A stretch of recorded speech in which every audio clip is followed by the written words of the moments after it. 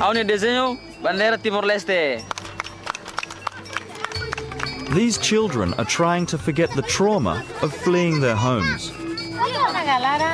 For the past 5 months, home has been a refugee camp at Dili Airport. This is Jose, a refugee who's volunteered to help keep the children busy. Sometimes we feel very sad because we do not know in an uncertain time. We do not know when we can go home.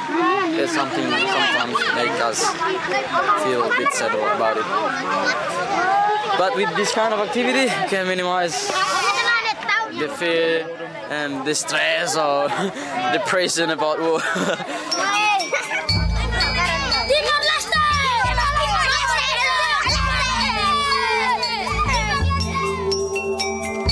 There are still almost 60 camps for 150,000 internally displaced people in East Timor. Many have had their homes looted and burned. They fled here with nothing. They're going nowhere, and they're getting by as best they can. Ya, ini karena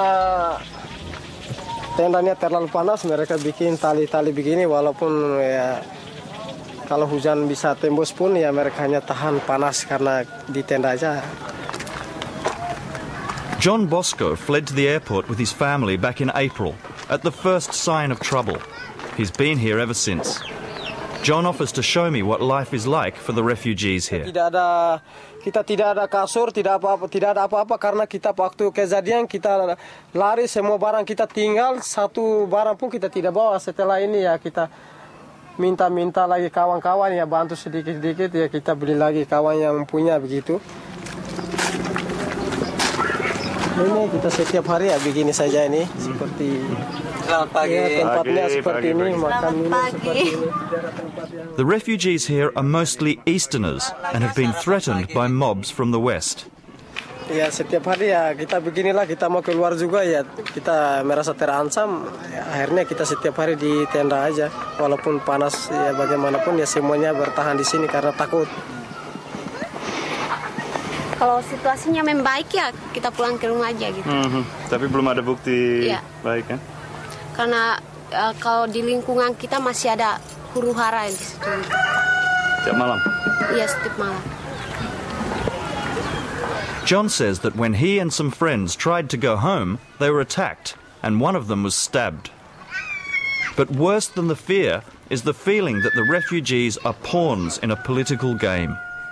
Baik itu orang-orang yang sekarang, saudara-saudara kita yang sekarang main brutal, bakar rumah, curi orang punya barang ini, mereka itu sendiri juga tahu bahwa mereka itu dimanfaatkan. Dan kita juga yang pengungsi ini juga kita dimanfaatkan juga, kita sebagai korban. Kita ini rakyat kecil ini sudah terlalu korban. Kita tidak tahu ya, kalau memang pemerintahan orang-orang berpolitis ini kalau memang mau bunuh rakyat, silakan aja dikumpulkan satu lapangan, dibunuh aja sekalian mati daripada kita disengsarakan begini. All of these are the maps that we identify different camps in. The government minister responsible for managing the camps is Arsenio Bano. He says the refugees won't go home until East Timor's leaders show some unity. We need to have a common understanding or effort by everyone in this country that we are sending one message of how to be able to calm down the situation, because it is not only a sectarian problem. It is most likely political motivated problems, which it makes it so difficult to handle from the humanitarian aspect. Outside of Dili, we pass thousands more displaced people. I've joined the United Nations World Food Programme on a field trip to assess humanitarian needs in the east of the country.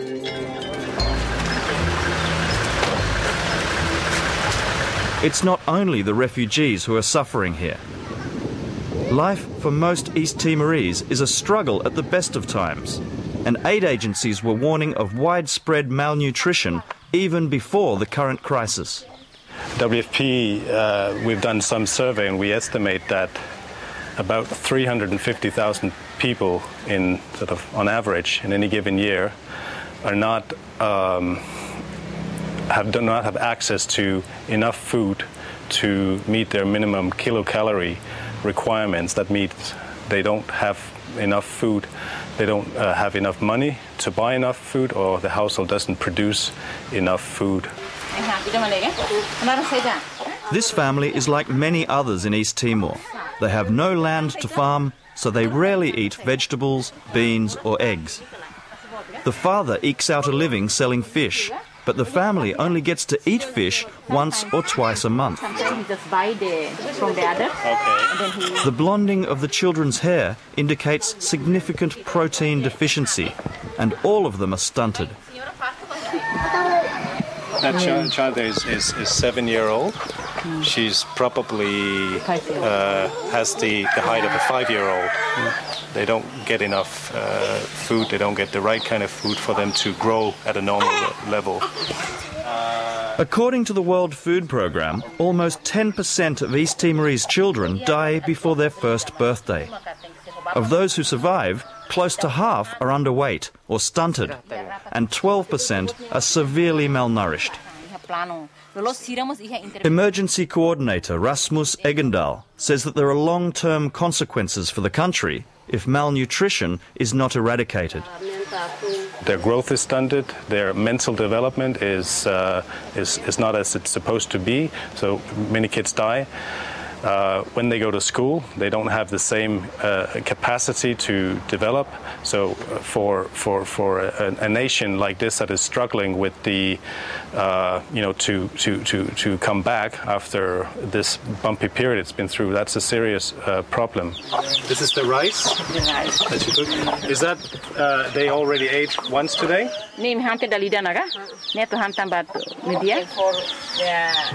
Lunch and dinner. Also for dinner. What do they for eat? 6 people. What do they eat with this? No more, only this. Only rice? Only rice. Okay. And what is in this pot? It's empty. Okay. So do they eat any vegetables with this? No, only this. Only this. Even those with land to farm are doing it tough. Like farmers all around here, this family is feeling the effects of 2 years of bad harvests. This young mother is pregnant with her second child. Egendal wants her to visit the local clinic, where she can pick up dietary supplements and doctors can monitor the baby's growth. She doesn't go unless she has a problem. Okay, so that doesn't work very well in terms of growth. Yeah, so she doesn't really understand how to go. Okay. Whether she understands or not, it costs money and time to reach the clinic. And her main concern is finding enough to eat each day. I mean, we can't do anything about the poor agriculture, and we don't want to provide free food, but we can do a supplementary program so that the mothers and they go to the clinics, and you bring some support to the children and the pregnant women, and also the mothers that are still breastfeeding.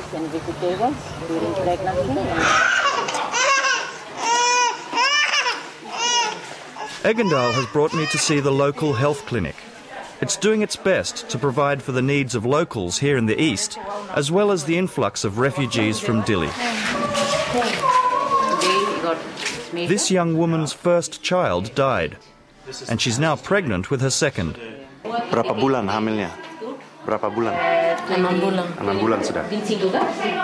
Does she understand About children? about children? Yeah. Does she understand what she has to do? Sobre KMS, né? Amero con lavar moris, tem que ser batimbang. Né, hat compreende que lá. She understand. Yeah. Every month. Every month to the health clinic to measure the child.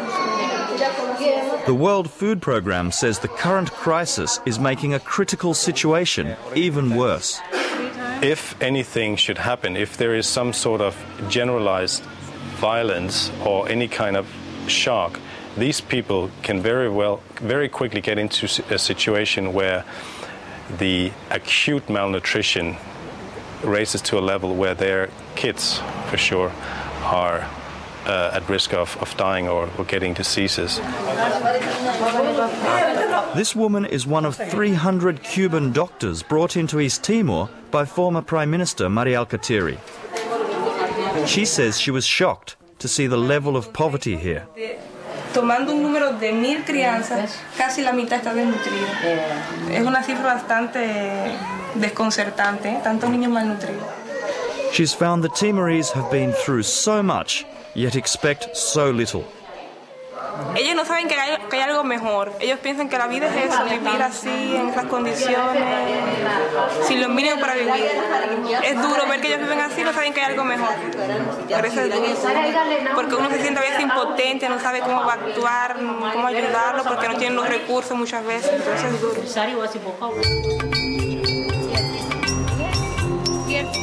On the way back to the capital, we find more displaced people. Instead of fleeing to a refugee camp, these people moved onto their family's land. 10 people sleep in here. 10 people sleep in this house. That's a lot. Yeah. And the house was burned? Yes. Yeah. That's broken. Okay, just broken. Yeah. And just imagine if they're here when the rainy season starts. Back at Dili's airport, the refugees are also worried about the rainy season, now just a few weeks away.